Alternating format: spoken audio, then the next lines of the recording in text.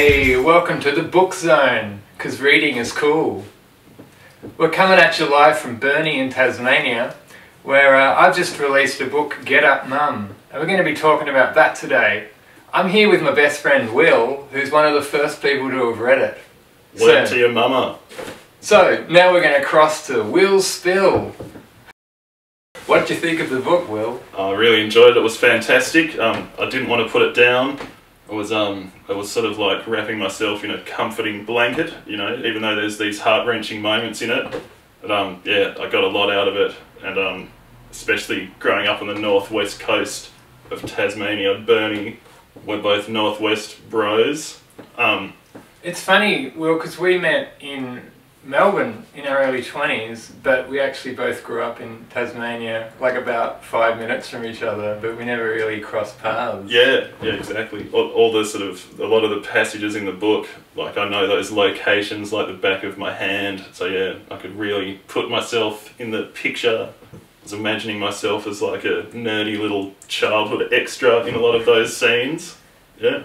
Do you think we would have got along if we'd maybe met up at the Wynyard slot car track? Definitely, or down Guttridge Gardens, scabbing some hot chips. Yeah, the Wynyard Christmas parade, squirting the floats. Yeah, definitely. Yeah, we would have been tight buds. I'm sure that I must have seen you and your fam cruising around on your beach walks. What about Mum's yellow? Do you remember Mum's yellow Volkswagen? Like you would have heard it. I'm sure I did. Yeah. I probably punched my sisters when I saw it. The punch bug.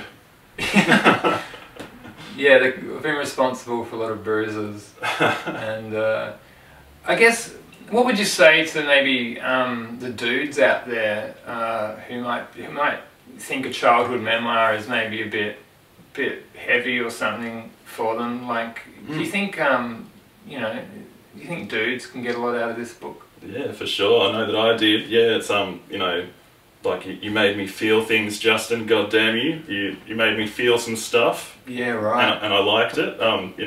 Some of us haven't had like an emotion since 2006. So yeah, it can be a big deal, can't it? Having all the physical reaction of it. Yeah. Was it odd having known me for so long, and then I don't know, reading about these intense moments at home with Mum and her mental illness that maybe we hadn't even talked about? A little bit, but we've spoken a fair bit about this stuff, so like it was filling in some blanks, I guess. But yeah, as I said, like there's some heart-wrenching moments, but I never felt like it was bringing me down or anything like that. Like it was quite the opposite. I was really like, I think because of the nostalgia from the 90s and the time I was growing up in, I found it like a really comforting sort of experience.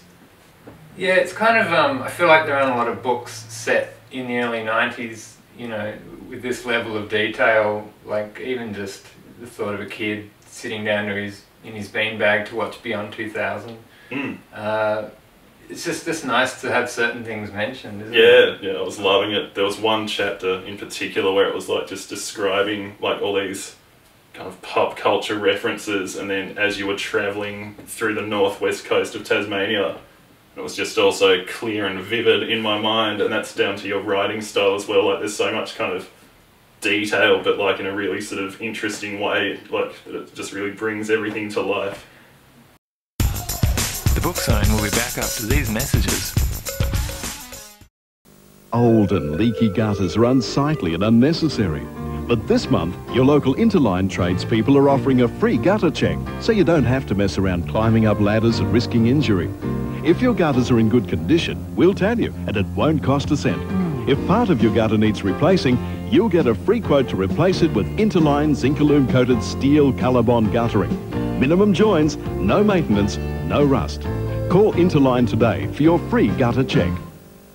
It's quite an age we live in, and yeah, you probably scrolled past my childhood home, Old Bass Highway, near the clump of pine trees. Right, because that's where you lived there. Yeah. Yep. Across the road from the beach. It's a good part of the world, Wynyard. Very flat. Never any waves though. If you're a surfer or a body surfer. Yeah, true. That's another thing I really liked about your book. It was like because the northwest coast of Tas, these towns can get a bit of a bad rap. People call them holes and that kind of thing. But like looking back, that's the hole in the ozone layer. yeah. But yeah, like looking back, it was an amazing, like really beautiful part of the world to grow up in, and there's like not a hint of sort of like, I guess, irony or kind of, you know, ribbing sort of, you know, that it's a bit of a crappy town. I don't sound jaded. Yeah, exactly. At 12. Yeah. I guess it's a really good point actually, and that's one of those great points where only someone who's maybe lived there and grown up will have that level of perspective. But I went to such great lengths to keep grown-up Justin way out of the picture, and yeah, I mean at 12 everything was different, and often you sort of, sometimes you get asked like, what did growing up in Burnie, what was that experience like, what you know, what insight does it give you? And I think it's only just now that the pennies dropped. It's like, oh, we were in nature like all the time. I was going bushwalking with Nan, and the beach was right there, the views were incredible, and you just take it for granted at the time. You have no perspective. And, yeah. You know, when I left Tassie and went to Canberra, I was just like, I lived near the sea my entire life. I could see the beach. I was like, where is it? And I freaked right out.